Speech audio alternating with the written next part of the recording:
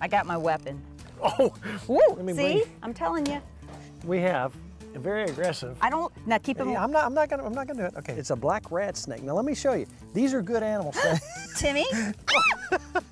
All right. Now listen. He can't hurt you. Okay. All right. I hate snakes. I know you do. I know you do. Now let's explain what he's doing. Now, tell me the truth. When we went down the hill and I came carrying him down, and you were on tomorrow, what did you say? Where's my shovel? No, what'd you say? You said throw him in front of me. Yeah, because if I saw him, I'd run him over. My grandma, if she had any kind of garden tool on her and a snake came, you used it. All right, now, let's explain. He's making noise. Listen. See his tail? He's rattling his tail. Do you know how many times that gets that poor snake killed? This snake, now you can see a little bit of pattern on him. Listen to his tail. Watch his tail shake. He's ready to get me. No, he's not going to get you. He's already bit me twice, but Okay. they can't hurt you.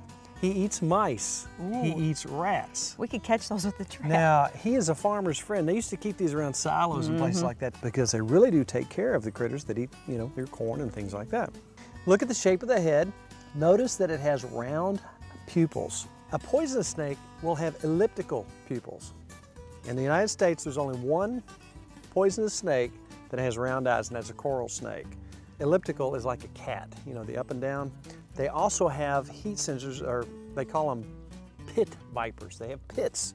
So he's only got his little nose holes that he breathes through. He's very cranky because he can't see too well. And you notice he's not trying to take off because he can't see. I'm gonna put him up here by the porch somewhere and hope he gets in and then gets our little mice and all those little critters.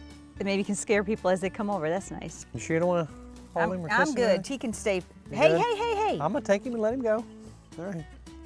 Now, most people would not imagine that you would ever want to have this around your house. I agree. Because I want it here.